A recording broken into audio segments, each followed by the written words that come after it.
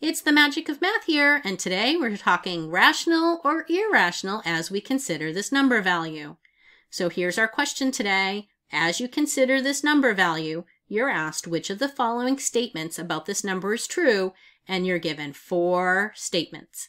So I'd like you to pause the video now, consider each of the statements, pick the one that is true, and come back and hit play to check your work. Welcome back. So as we consider this number, and our 4 statements, we want to know which one of the statements is true. So I look at each statement and I see that the first one is about an integer, a whole number, a rational number, and then an irrational number. And all 4 of these statements say because the decimal repeats. So we know that that's a fact. We have a repeating decimal here. This is 4.0838383. So this little line hat above these 2 numbers is called vinculum, and it means that the 83 is going to continue to repeat infinitely. So we have to talk about integers, whole numbers, rational numbers, and irrational numbers to determine which of these statements is true. So let's start with an integer. So an integer are the numbers -2, -1, 0, 1, and 2. It extends infinitely to the right and infinitely to the left. So no decimals, no fractions. It's our whole numbers and their opposites. So we know that this cannot be an integer value because it's a decimal. Now when we talk about our whole numbers are part of the integer family. It is our 0 and our positive counting numbers, 0, 1, 2, 3, extending infinitely only to the right. So all of these whole numbers are also integers, but a whole number, it cannot be a decimal. So we know that we can rule out answer choice B as well. So that leaves us C and D talking about rational and irrational numbers.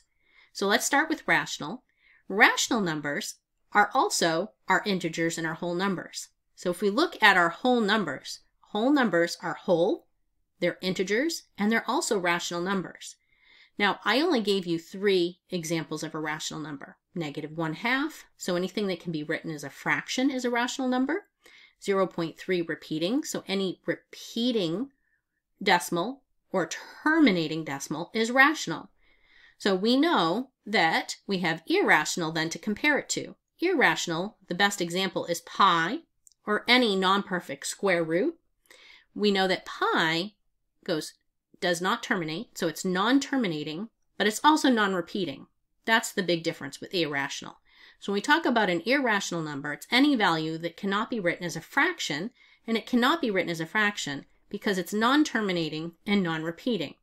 So we know that this is not an irrational number because we have a repeating decimal pattern here.